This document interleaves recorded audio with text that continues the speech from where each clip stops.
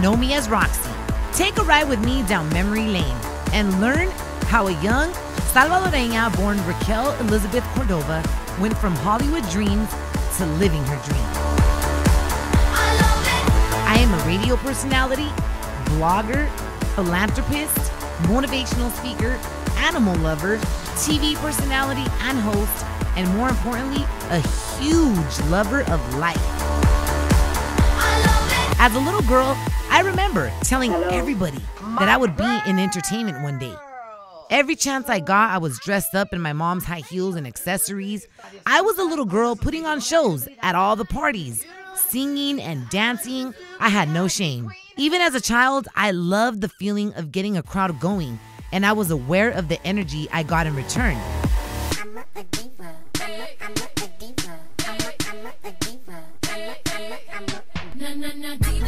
My childhood was happy and festive, and I believe this is why I am who I am today. Raq-C growing up was a very unique human being.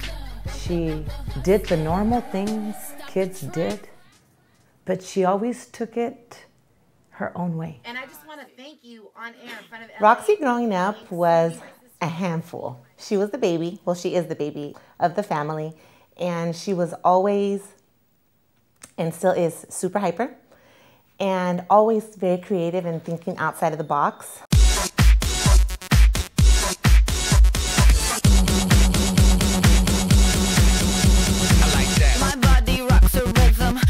Actually, it was my brother that came up with the name Raq-C. It actually was a family huddle, and my brother, out of everybody in my family, I thought my brother was the last person that was gonna come up with a name idea and a brilliant idea and a unique idea.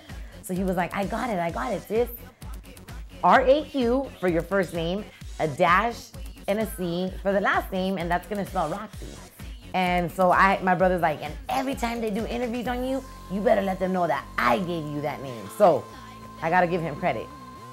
I love you, Joe. I like that. In October 2005, Raq-C, hit the airwaves of Los Angeles full speed ahead. Her personality, gosh, it's like the weather forecast. It's hard to predict. You never know when she's gonna like be an earthquake or a thunderstorm or a tornado or a sunny day, you know? Like, it's just amazing, but she's a high ball of energy. When all three of us get together, it's a lot of shenanigans.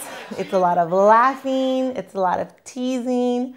We have a lot of similarities, but we also have a lot of differences. I don't feel like I was trying to get to something, dude. I was trying to create it. 20 minutes. So you can't create momentum. We have to get to the point. Because we only have 20 minutes and you're working. Well, when Raq-C and I disagree, it's usually handled very loudly. You have to remember we're Salvadorian, and we just don't have volume control. If I had to alter anything about my sister, and I love her to death, is her attention span. She pays attention for about 2 seconds, and if you haven't said what you need to say in those 2 seconds, like, she's on to the next. So sometimes that could be frustrating, especially when we are talking business or nonprofit. We are very open. We don't have any secrets or many secrets between us. Welcome to another edition of Amiga of the Month.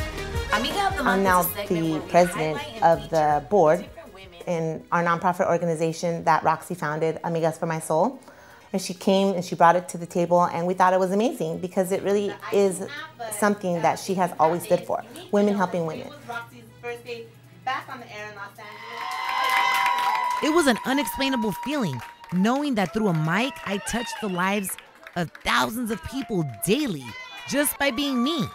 Wow. I think back to when I was a little girl dreaming of the career and the life I'd like to live one day. Well, guess what?